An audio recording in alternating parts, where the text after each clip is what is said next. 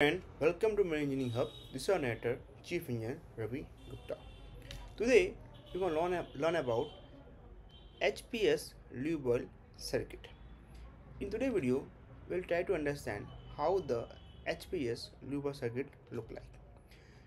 In today's video, we also learn that what are the change in the filter cartridge of the HPS Lube circuit, and then to the MOP panel we'll try to understand that how this MOP panel look like and how we can do the troubleshooting from this MOP panel. And after that we'll see that what are the feedback which we receive when the system is in operation and what we should do in order to check the troubleshooting. So friend, this video is going to be interesting. Please tune till last. I guarantee after watching this whole video you'll have a clear knowledge of the HPS Lube circuit. This HPS Lube circuit is a very important thing. Why? Because this hydraulic power supply unit is responsible for developing the servo oil pressure of 200 bar, which is responsible for operating the fuel injection, exhaust valve actuation and cylinder lubrication. So this Lube circuit, you should know how this work and how it look like. So the first basic thing which happen here is that the oil from the sump is coming here and it is passing through this lube oil pump. This lube oil pump will develop the pressure around 2 to 4 bar. That pressure oil is going and will pass to the lube oil cooler. This lube oil cooler will then go to the full flow filter and then it will enter this hydraulic system.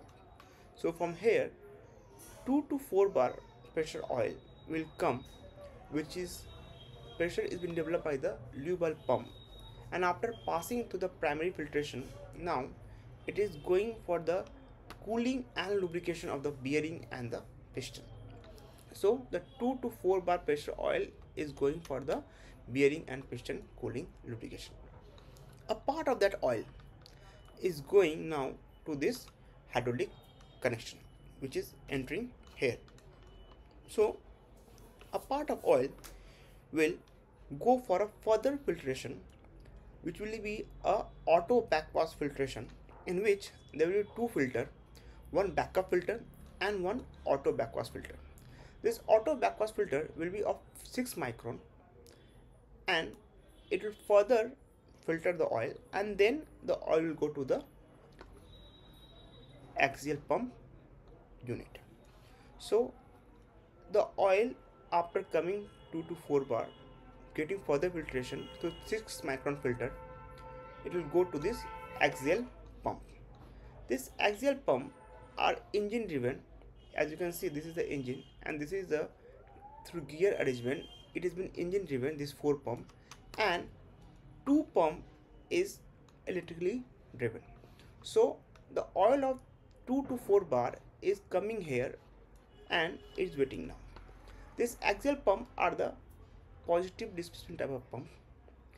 The main purpose of this axial pump is to develop the pressure. So this pump will develop pressure from 2 to 4 bar to 200 to 300 bar. So the inlet will be 2 to 4 bar and outlet will be 200 to 300 bar depending upon the type of engine. So that will be the discharge. This pump, axial pump, are basically variable displacement type of pump, swash plate type arrangement, which I will cover in the next video. And this electrical driven pump is also same type of swash driven pump, this axial type of pump. So the purpose of this pump is to develop pressure of around 200 to 300 bar. That pressure is required and acting as servo oil for hydraulic cylinder unit for activation of the exhaust valve, fuel injection and cylinder lubrication.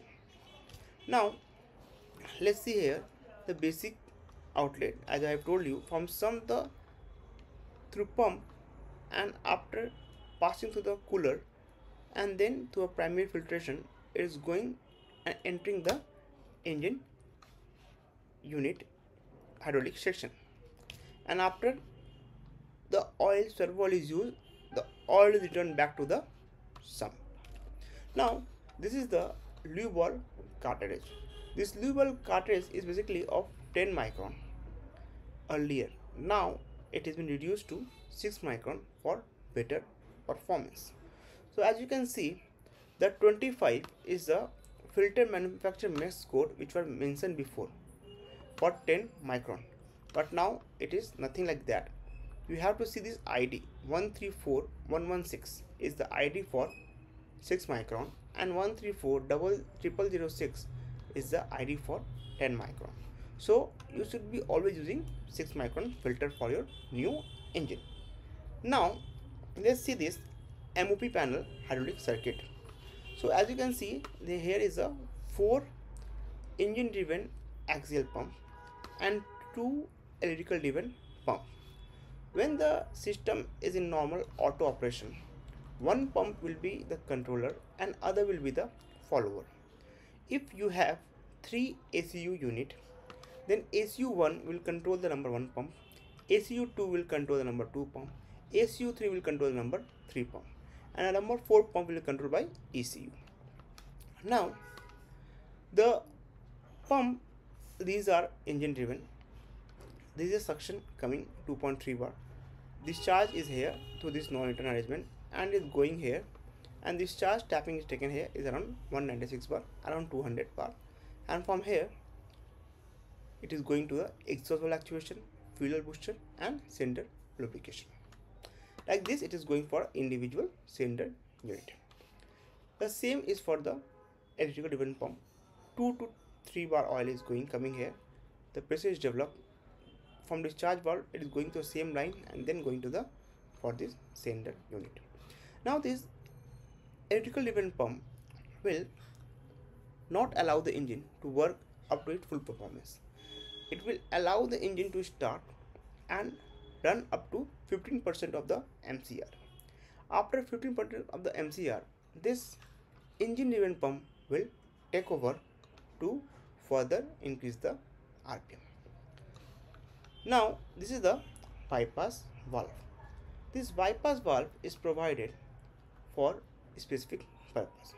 This bypass valve is need to be tested every 3 monthly or 6 monthly depending upon your engine type. Basically this bypass valve is tested when the engine is in stop condition. This bypass valve, when the engine is normal operation, it will be in a closed position. This bypass valve is provided, suppose there is a blackout. So when there is a blackout, the lube oil pump pressure here will be 0. After that, this is a non-return type of valve, so there will be no discharge to the discharge side. But as I have told you, this is a axial pump which are positive displacement type. So this positive displacement type pump needs some oil, otherwise it will get damaged. So in that time, this bypass valve will fail safely open, and the oil which is in the discharge line will drain from here, and it will go to a section of the pump side, and it will help the oil to get a churn here, so preventing damage to this pump.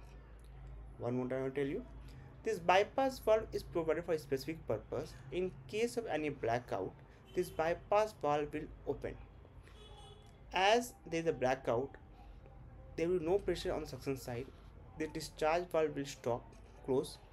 But these pumps are the positive displacement pump, so it needs some oil in order to smooth running or preventing the damage. So the oil on the discharge side from here will drain through here, and it will provide some oil suction so that this axial pump doesn't get damaged.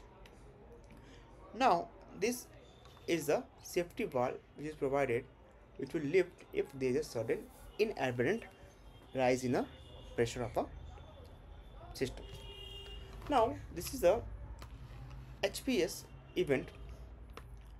This red line indicates the high pressure point 195 bar 14.4 milliampere.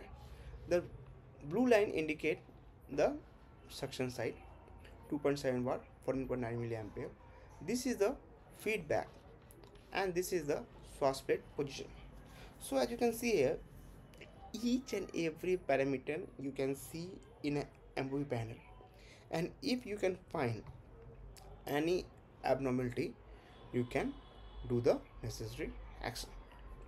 Now suppose if you're not getting any signal, first you check for the loose connection, and after that also if you're getting no signal, it means something wrong with the pump, and then you can change the master, control and follower mode, and then you can act accordingly depending upon your need. So friend, if you have learned something from this video, then please do like the video and please do share with your friend. And if you're watching the video till now, I request to all of you, please take the membership. It will be very beneficial for you.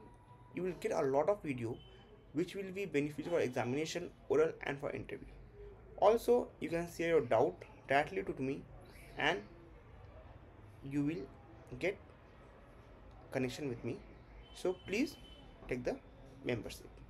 Friend, if you want to learn more about the engine, you can go to the playlist. You can find each and every video regarding alpha lubrication, FIBA valve, SCU, HPS and everything which will be beneficial for your examination purpose. Thank you friend. Have a good day.